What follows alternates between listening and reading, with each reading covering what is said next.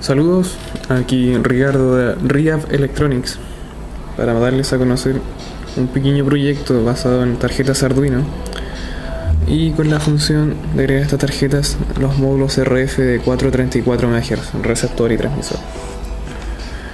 Con Arduino podemos obtener de manera gratuita una librería llamada Virtual Wire que nos permite comunicarnos a través de estos dispositivos de manera fácil y cómoda y además aislarnos del ruido ambiental, una gran ventaja.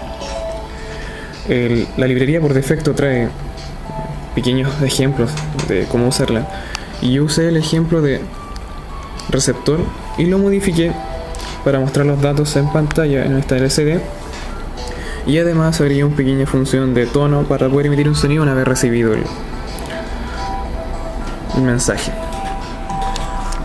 Como vemos acá tenemos el fragmento de código del programa del receptor. Acá vemos la pequeña función de tono para una vez recibido el mensaje y el for que hace de buffer para poder imprimir los datos en el LCD. Acá esta es una sentencia if que es una vez recibido el mensaje. Yo agregué o modifiqué en este sentido que si el primer carácter del mensaje recibido es un símbolo peso, en este caso se imprimirá la información en pantalla. Esto nos permite a mí tener una ID de identificación del receptor y así poder tener múltiples receptores e imprimir individualmente a cada uno de ellos.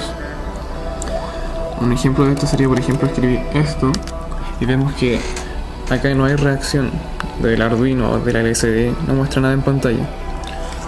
Vamos a agregar el símbolo peso en esta vez y el mismo mensaje anterior y vemos la reacción inmediata por el sonido y también en la pantalla LCD el carácter de identificación y el mensaje que nosotros habíamos enviado.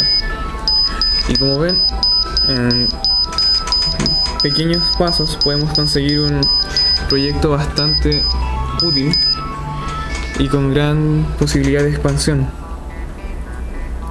Y bueno, con esto me despido, ojalá les sea útil y cualquier consulta no olviden comentar.